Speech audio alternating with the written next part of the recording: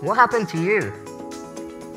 This is actually one of the most common questions I get asked whenever I meet somebody for the first time. And yes, I could turn around and rebuke them. Or I could go into details about how I was born with a rare condition known as brittle bones disease. Guys, today I'm going to be sharing with you 3 gifts. And here's number 1. The next time you're faced with a difficult moment, I want you to ask yourself this question. Can I take this obstacle and turn it into an opportunity? A lot of the obstacles that we face in life, they're not visible like mine. They live up here in the form of limiting beliefs.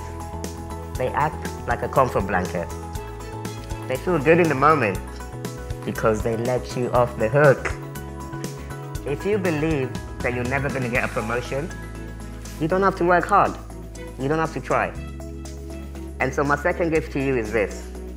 Learn to celebrate your small wins. Okay, so maybe the promotion is taking a little bit longer than you'd like, but you can still celebrate the fact that every year you're learning new skills, you're getting closer. Apply yourself. Enjoy the process, and the outcome will take care of itself. But there will come a time when you're presented with a perfect opportunity not to go through and follow your goals and dreams. My third and final gift to you is this. Do not let that excuse become a barrier to your success. Because when you take ownership, it puts you in control, versus when you blame other people and external factors, which renders you powerless.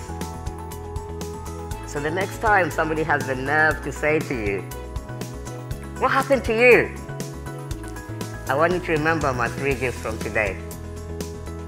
You can turn your obstacles into opportunities, learn to celebrate your small wins, and say no to excuses, because a lot of the things that we see as limitations are actually just an illusion.